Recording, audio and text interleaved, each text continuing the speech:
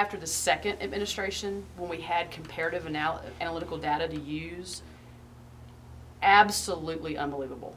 The dynamic that changed among these first-year teachers when they all of a sudden saw growth, they saw comparative for students, oh, I see this, I understand this, how it works, and then the specificity. MAP has given us such actionable data that we can absolutely go down and drill down to specific TEKs. So the teachers talked about, we knew it, we knew it, we knew it, now we can show it. The biggest thing is we can talk about passing rates, we can talk about, oh, isn't that great, we've got 100% passing rate in 5th grade. Would you like to see my list of 6th grade TEKs that need to be reinforced? Huge. Because passing's not enough.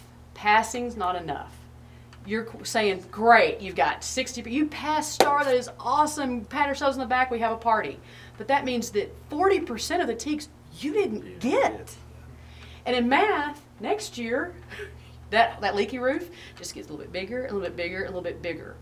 So for us, that's what this data has done for us in the last 4 weeks, because it was it was January 25th when we did the data, 24th, we did the data day with these teachers. We broke it down, really started looking at everything, and we started immediately, and I'll share this data with you, but what we did as a district, we looked at this MAP data after the second administration, identified specific things down to the individual TEKs,